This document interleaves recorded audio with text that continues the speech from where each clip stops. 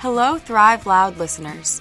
At Thrive Loud, we are always connecting you, the listener, with amazing leaders that are thriving in their lives, their businesses, and their passions. We also have had hundreds of thriving women that have been featured on this podcast. Continuing this important effort, Thrive Loud with Lou Diamond, Success.com, and Clubhouse have joined together to create a special series called Elevating the Brilliant Minds of Women. You'll get a chance to learn about these incredible initiatives of women across the globe, hear about how they are thriving, and how you can connect with them today. Enjoy this amazing conversation, and after the episode, learn more about this powerful initiative. Think big, think positive, never show any sign of weakness. Always go for the throat. Buy low, sell high. Fear, that's the other guy's problem. Nothing you have ever witnessed will prepare you for the absolute carnage you're about to witness. It's Thrive Loud with Lou Diamond. Get ready to thrive loud with Lou Diamond. Welcome, everyone, to another episode of Thrive Loud with Lou Diamond, connecting you to the most inspiring and amazing people that are thriving each and every day. I'm your host, Lou Diamond. Today on Thrive Loud, we have a Texas attorney turned empowerment speaker and coach. She is the founder of the Self-Love Challenge and emphasizes the importance of self-love, confidence, and courage. Her message is a kind reminder to make empowering choices that help you believe in yourself more and love yourself without conditions. Part of our continuing series on elevating the brilliant minds of women. Thrive Loud listeners, Brandy Wilson Edwards. Brandy, how are you today? I am doing fabulous. I'm here with you, so it is a great start to my day. Thrive Loud listeners need to know that Brandy is so on brand, as you can tell from the podcast artwork. She is literally wearing her pink. She's got it all decked out. She looks literally like what you would expect her to see. And I guess that's a lot of wardrobe consistency of pink. Has that always been your color? You know, looking back, I realized I've always loved pink, and I just started embracing it a little bit more. I feel like when I was younger, I thought, well, maybe it's too feminine or too girly if I wear it. And then at some point I woke up and I just decided I'm going to rock this. And so I wear it at every conference, speaking event, and I'm always on brand. Self-love. I want to understand, I guess, and let our listeners hear it from you, how this kind of became your gig. You can give the little bit of the traditional, hey, this is how I moved into this line of work, not all the way from the womb. We don't want to go back that far. But I think our listeners would love to hear how this kind of became what you're focused on each day. Self-love for me really started by me reaching a place where I was able to accept myself in the moment without conditions. And for so many years, I was always attaching my happiness or my worthiness or how I felt about myself to my physical appearance, and thought, once I achieve this new goal, or once I can fit into this size clothing, then I will feel happier, or be able to look at myself and love myself more. And what happened is I was falling short every single time. And my self-love journey began unintentionally. I didn't know that I really lacked it. I just felt like my feelings and thoughts about myself were normal. And I started going to hot yoga, and it completely transformed my life. I went in there to challenge myself and become a little bit leaner. But really what happened is I was able to see myself differently by listening to the yoga instructor that I loved and applying her inspirational words on and off the mat. And I started showing up on social media, sharing my journey. And what I realized is I was relating to so many people, and people were messaging me saying how they felt similar, or they were inspired by what I was doing and how I was showing up. And I realized I'm onto something here. And my approach to self-love is that it is a lifestyle. It's really a choice in everything that we do and do not do. And it's a lot more than just our physical appearance. And it's a lot more than our mindset, but really our life and how we show up and how we can choose to love ourselves while we work on ourselves, which means we love ourselves during the work, not after it. Where do you think that previous view of the way you looked at making yourself feel happy started from? Was it just growing up in the environment you were in, or just, the natural competitiveness of life, or the way things are? Where do you think that original issue that really wasn't the right view for yourself and for many people began? How do you think? I've always tried to unearth where that starts, because this is common across the globe. So I'd love trying to dig in as to seeing, where do you think the starting point was? Fortunately, I did not grow up with social media, so I cannot imagine the youth and how they are struggling right now with so many different things related to self-love. But for me, it really started by just seeing people in my life and women that I looked up to and admired, and hearing how they might talk about themselves, or magazines when I got older, just how girls can be competitive and compare themselves to each other. And again, kind of going back to really thinking that this was normal, because so many conversations that I heard women have when I was younger, and then so many conversations that I was having with girls my age when I was younger, and even as an adult, were really centered on kind of like this lack of being enough, and that ripple effect that you can have when someone has a negative comment that they say about themselves and someone chimes in, they're like, oh, me too. And it just felt normal. And then I realized this is enough. Enough is enough. And I'm going to, if I can choose negative thoughts, I can also choose positive thoughts. If I can make disempowering choices, I can also make empowering choices. And it's really a process. I'm still evolving in my self-love journey, but I'm so much further than where I used to be. And so I'm very passionate about helping people strengthen or even begin their own journey. Brandy, we've had a lot of people who have somewhere in their title attorney turned blank, meaning they started out as focusing on the law and then moved into something else. I know a lot of people in that space. And I guess my first question is, are you still involved as a practicing attorney, or you're non-practicing at this point? I am currently practicing, and I realized that I can be an attorney and a speaker. When I first started out, I thought I needed to be one or the other, but I've really embraced being both. However, my passion right now is in the speaking space. So I want to go here, because this is something that I've had this conversation for a long time.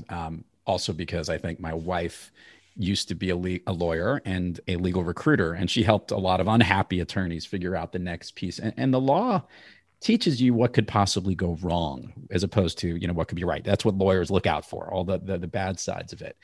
And you're focused on a real positive component of the self-love. Do you see that dichotomy between the fact that, no matter what aspect of it is, even if it's, doing contract law or deal making, you're always looking out for a mistake or an error, whereas in the side that you're focused on, the other side of what you're speaking about, you're thinking about the positiveness, importance, confidence, courage, moving up. Do you see this dichotomy and this challenge between the two? Absolutely. And in the legal space, we're preparing for the worst case scenario and hoping for the best case scenario. And I think it's so important that you touch on this, because there are a lot of unhappy attorneys for a variety of different reasons. It's a demanding profession, a stressful environment, very adversarial, and very competitive, and not always the most positive, and a lot of burnout and stress with attorneys. And that's really how I started speaking, through my own unhappiness. I realized I needed to change something. I didn't know if it was my career, if it was my area of practice. And I really sought out on this self-discovery journey that became quite epic, and really found some new passions and purpose, and prioritized a passion project that turned into a business. Yeah. Brandy, I love asking speakers this question. I'm a speaker myself, and I've had many on this program, and we featured it. And we started asking this question consistently of speakers, because it's always really interesting. You could plan out a message of what you're trying to deliver, and sometimes the things that connect with your audience that you think are going to be like the pop moments, there's different ones that react. Sometimes other moments get what I like to call the aha moment.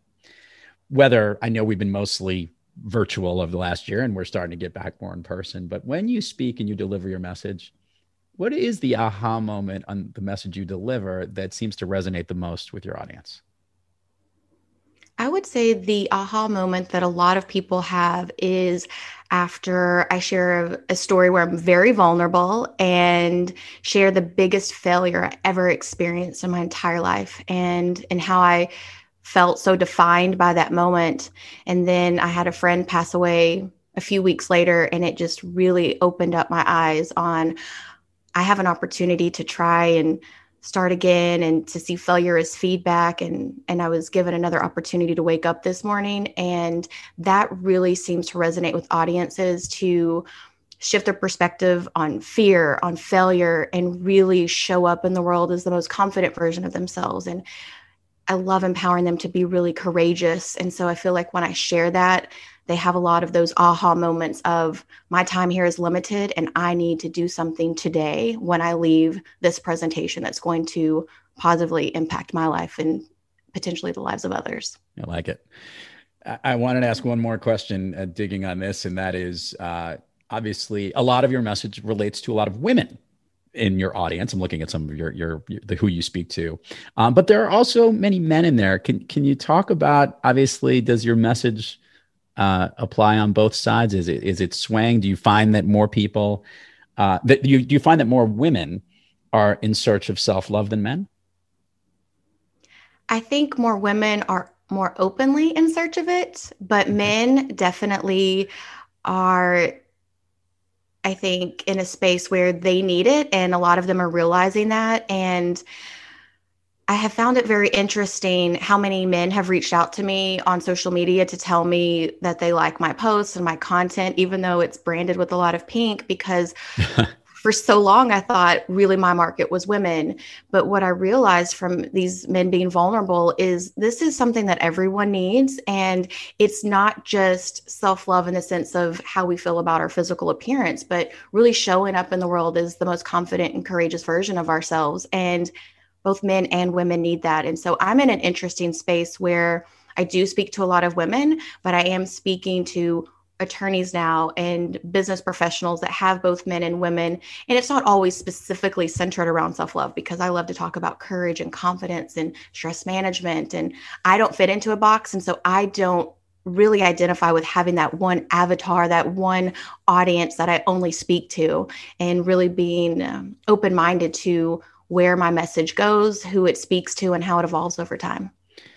Brandy, we connected in a Clubhouse room. And before we hit record on this episode, you were talking about the fact that you're constantly in it, and it's almost addictive.